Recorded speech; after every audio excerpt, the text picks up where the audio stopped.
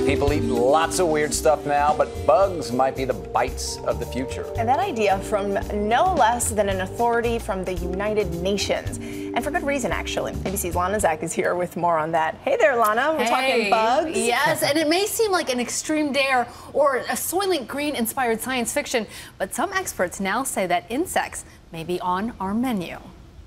What kind of person eats bugs? Dave Gracer does. He advocates eating insects, bringing some to the New York Hall of Science, a bold proposal in the fight against global hunger. He says it could be our future by 2050. Insects don't have to be gross if we can open our minds. To keep pace with population growth, experts predict food production will need to double in just 40 years. Insect farming is more environmentally friendly and may even be healthier. They can be a great source of healthy proteins, fats, vitamins, minerals. Are those grasshoppers? The United Nations just issued a report touting the environmental and health benefits of eating insects. After all, 2 billion people across the world do. But many of us just can't get over the psychological barrier. What do they smell like? Yes, of course. I don't like the way they smell. Oh, okay. All right. So there's a little bit of a curry smell, but I think just initially... It's messing with your head. It is. But what if insects were presented as a delicacy? Even lobster, the cockroach of the sea, used to be prisoner food.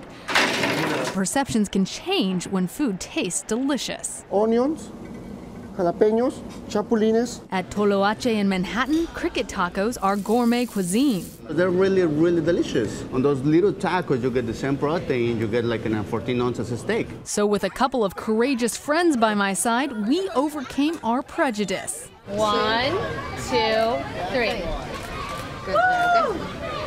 Tastes a little bit like chicken and cheese. Ketchup, please. Wow. Bringing a whole new meaning to food for thought. Not bad at all.